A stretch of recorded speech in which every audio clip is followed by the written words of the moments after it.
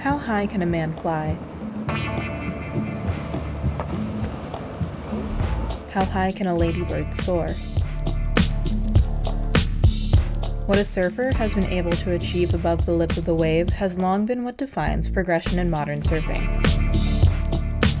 Aerial surfing began in the late 1970s by a small handful of surfers.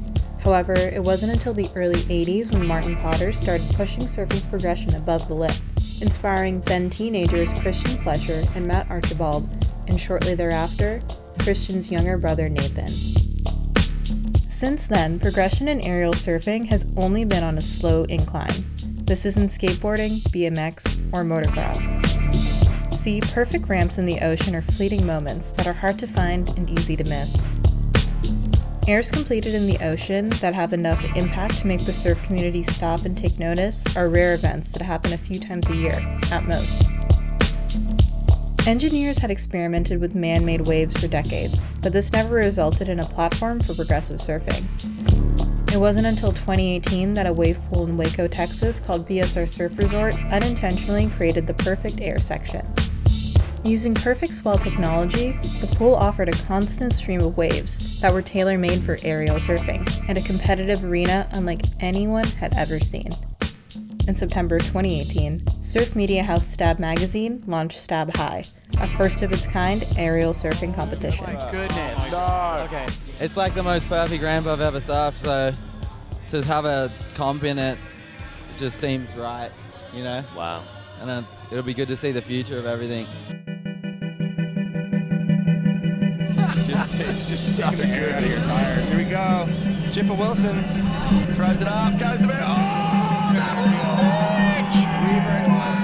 After two groundbreaking Stab High events in 2018 and 2019 at BSR, Stab confirmed a 3-event world tour in 2020, only to have the world shut down just days from the launch of the first event in Melbourne, Australia. 6 months later, with 2 more events cancelled, an opportunity arose for a Stab High at an unlikely but more than familiar destination, the Mentawais.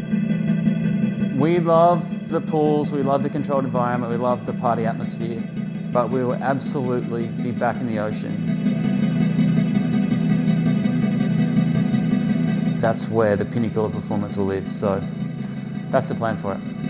In the mid-1990s, Indonesia's newly discovered Mentawai Islands were surfing's closest thing to a wave pool, and served as the backdrop for the decade's most radical surfing.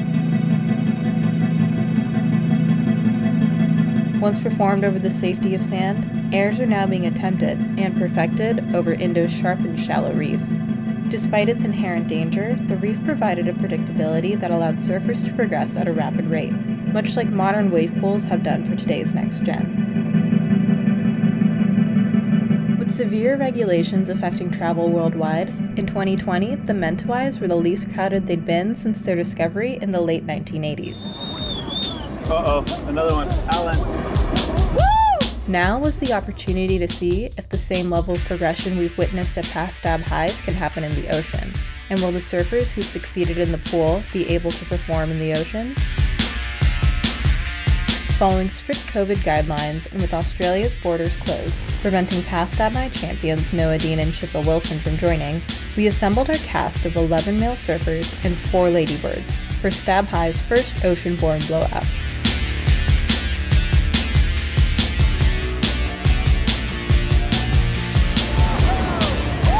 That was nuts.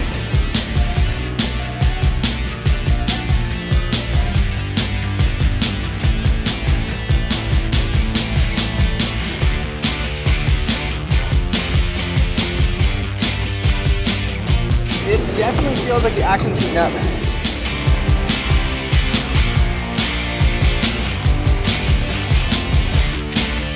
It's firing over now.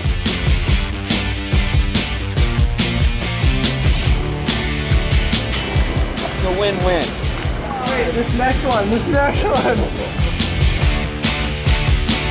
I think this is safe to say this is the best wave I've ever surfed.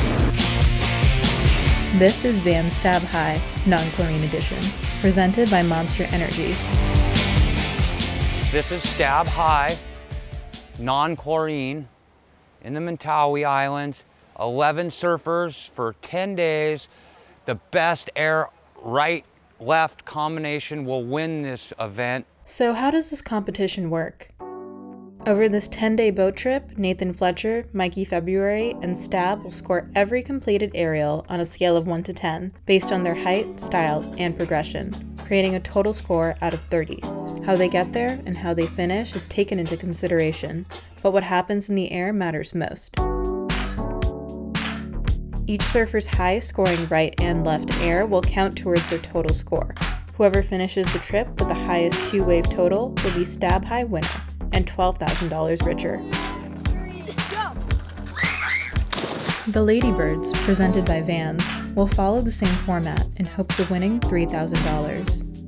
In addition, each surfer will also have an opportunity to win Stab High's Monster Air Award, presented by Monster Energy, where only height and difficulty on a single air are taken into consideration. Past Monster Air winners have been Aton Osborne and Cam Richards. This is like the best contest I've ever done. It was different than any other surf contest or any other event, and I think there should be way more of these. But who are these judges anyway?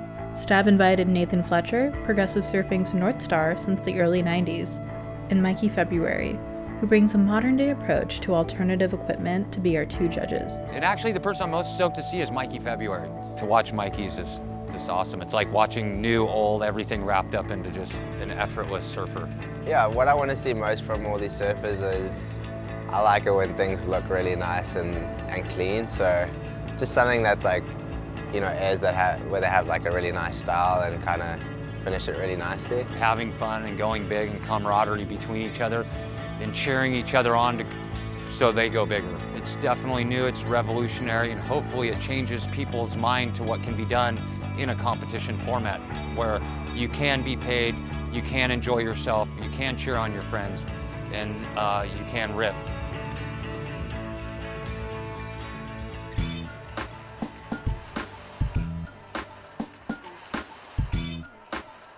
Our story begins in Los Angeles, where 8 surfers would travel 9,000 miles to meet the rest of the crew and launch from Padang Harbor in West Sumatra. From there, it's an 8-hour overnight boat ride to HT's, formerly known as Lance's Right, after Australian surfer Lance Knight, who's rumored to have discovered the wave in 1991. As we checked in over a dozen board bags, 330 pounds of additional luggage, and accrued $1,500 in excess baggage fees, it suddenly became apparent we were 1 surfer shy of a full roster. After 30 phone calls and 100 text messages to brothers, moms, groms, and friends, Eric Eiselman was spotted at a familiar location.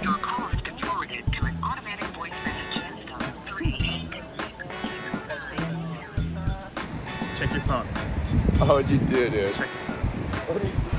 What about it? Oh, I missed my flight? How'd I miss my flight? What do you mean I missed my flight? Did I read my itinerary wrong? I thought it was tonight. I swear it said 12 p.m., but I guess it was a.m. Unreal. I missed my flight. I read my itinerary wrong. It was a.m., not p.m. So 12 p.m. is noon, Eric. Oh, I understand that. I was like, oh, I got a 1 a.m. flight. I'm sweet. That's what I said. Kidding me? Bro, I read my itinerary like 8 times, just browsed it. I'm like, oh, 12:45. I'm thinking like I had a 1 a.m. flight. I'm like, oh, for sure they're gonna do a red eye to Tokyo. So Brandon Gibbons is on the trip, and I'm getting the speedboat with him on Monday. Luckily. With Eric able to get on a flight the next day, we immediately started trying to find someone to chaperone him and round out our roster. We were thrilled to find that South Africa's rubber-legged aerialist, Brendan Gibbons, was in Costa Mesa, healthy and ready to go. The two would miss a day and a half of average surf and arrive by a speedboat just in time for the new swell. While the men were airborne, and with new tickets booked for Eric and Brendan, our Ladybirds were getting settled up north in Kandui, otherwise known as the Playground. But who are the Ladybirds, and how did they get here?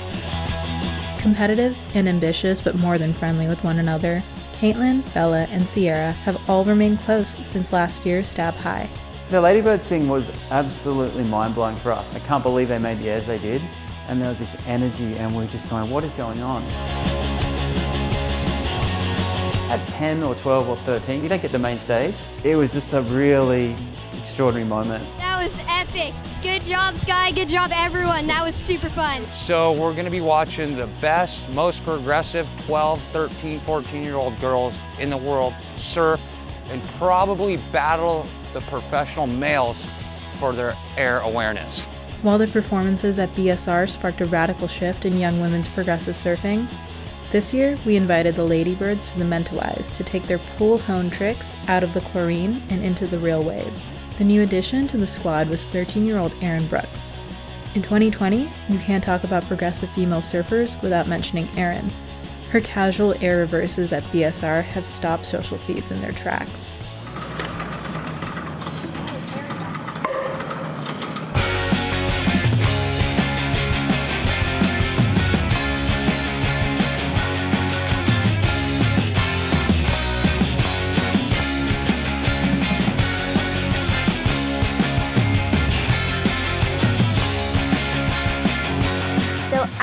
Been able to surf for the past few days. I got a fin sliced right in my head and I had to get 11 staples. All of the girls, everybody was here. They've just been super supportive and nice. But I'm super excited. I'm probably gonna get back in the water, get to do the contest with all the ladybirds.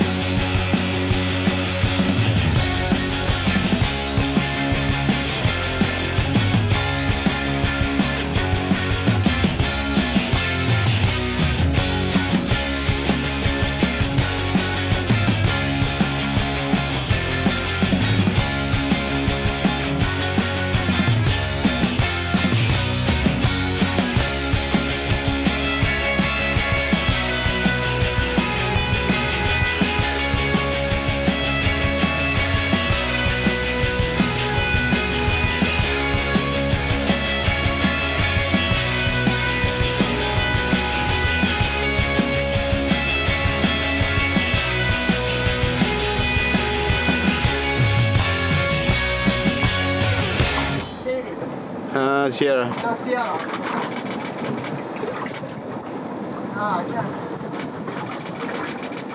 Nice.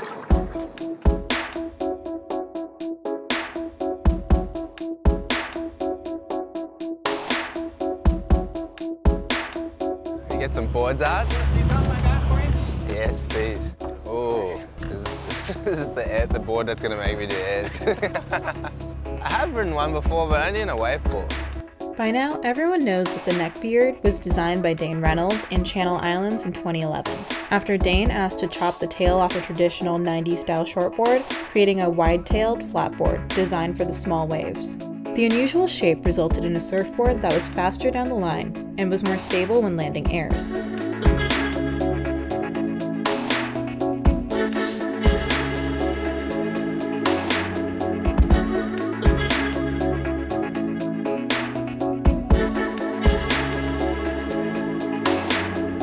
What you might not know is that for these very same reasons, the neckbeard has been the most used surfboard at Stab High.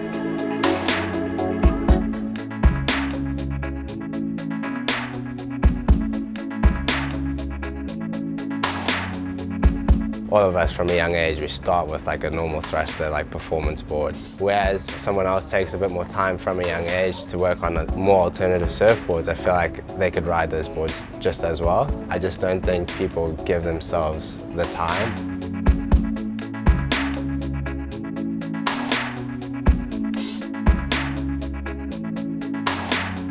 I feel like every person on tour needs one event where they have to ride something alternative.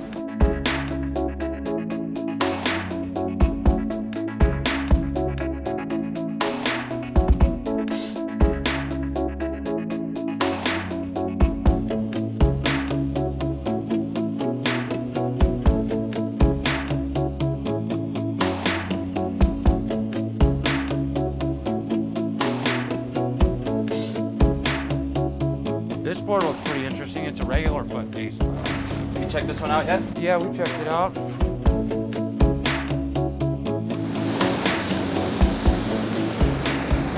My name is Sebastian Williams Hernandez. I'm 20 years old and I'm from Puerto Escondido, Oaxaca, Mexico. My first Mentawai boat trip right now.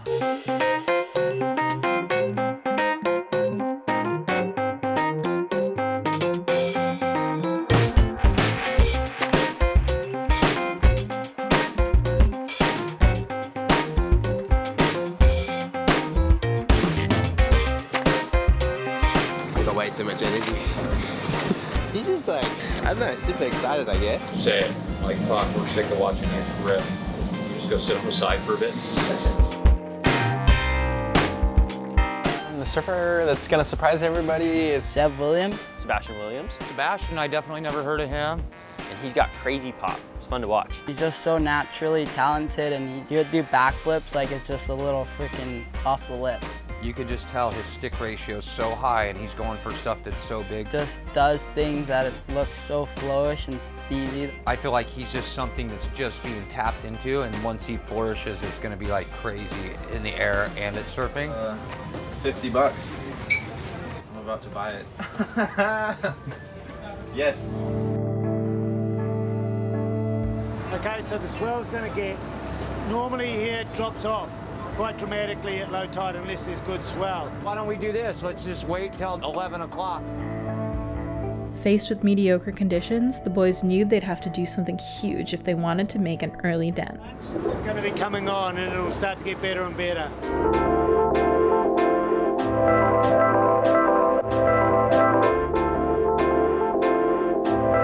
I'm surprised by Al. I'd never seen him surf before, and he's just shitting on everyone out there. It's pretty impressive.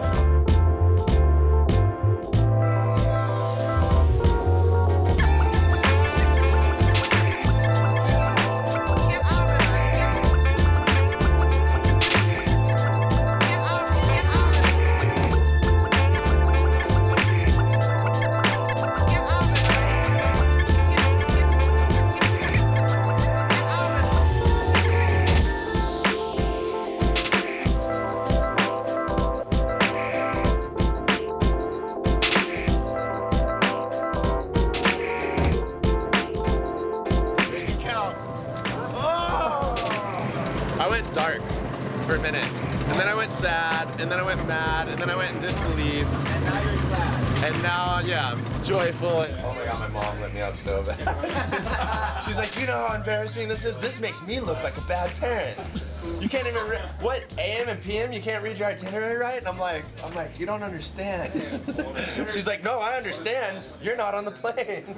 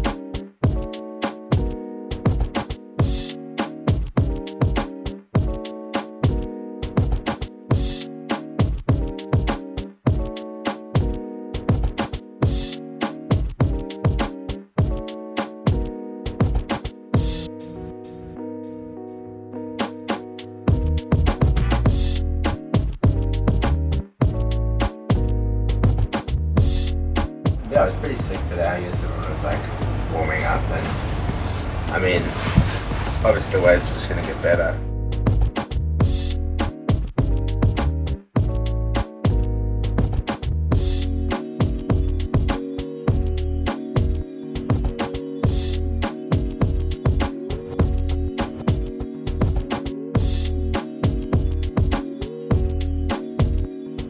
Like a tail flick reverse is a standard move, which in this contest I don't think should count. But as soon as you go above the lip and show control rotating, I guess it's called an air reverse full rotation, whatever.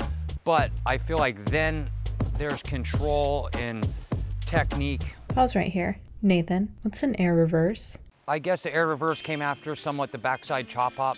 And so at that point, I don't know what year it was, probably 87. Christian called it a loader, which was low orbital transitional rotation. The air reverse, I feel, started right around then, but I just know that it evolved into a normal modern trick that is commonly used.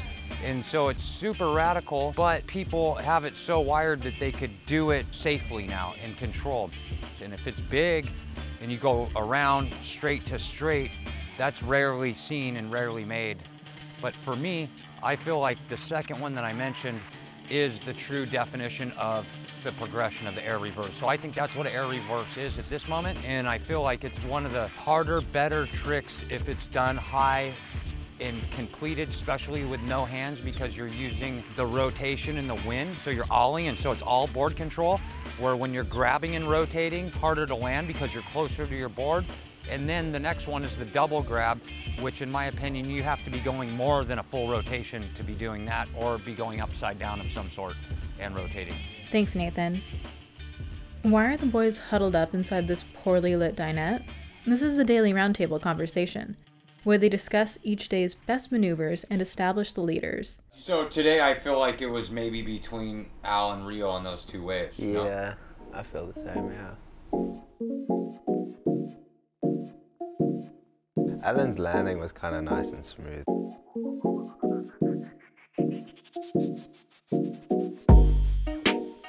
Rio's was more controlled, maybe better style and stuff. I think Alan's might have been a little bigger and a little bit more out of control with a better landing. I'm gonna say this, in my personal opinion, I think Crosby's still in the lead because I don't see anybody that did anything more than what Crosby did yesterday. Yeah, I reckon Crosby's starfish was probably the most, like, I don't know what I did. All around, pretty critical. Yeah, a lot of bottles. Crosby.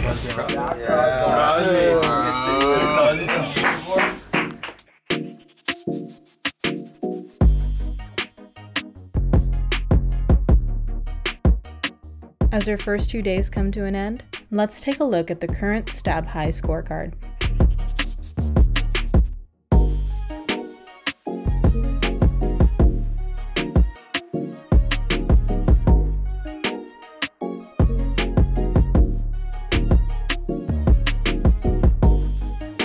With a major swell forecasted for the next day, the surfers debate whether they should set anchor at HT's or make an overnight voyage to the world-renowned left-hander Macaronis.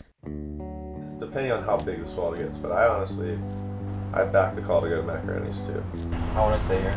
I'm going to tell you right now, this wave one is bigger is not that good for airs, but we will be probably getting barreled. If it goes offshore, you're definitely not doing airs. And the wind's on the correct wind into the left, so Macaroni said that. That's what he said. I don't want to miss that. Yeah, in the in call though, if you miss 3 hours of your day and we don't do any airs here and then we get there at 2:30 and you only get the afternoon, whereas if we go tonight and motor and we're there, we surf all day or whatever, we go in and out, the wind goes on and we're ready for it. And another fact is you're wasting 3 hours of the day, no matter what the case is, and so we just don't want to do that, period. I just think it's going to be really fun tomorrow at HT's. I think it's going to be like shoulder to slightly overhead and launchable. What gives you that feeling it's going to be shoulder to head high tomorrow? I just don't see the swell pulling in at 8 feet tomorrow from the looks of how it was today.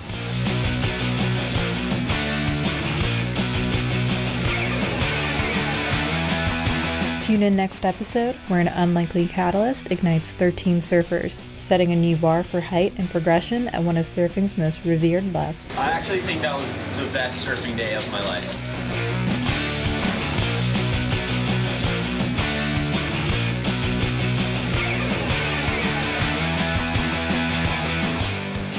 The rays of light were shooting down.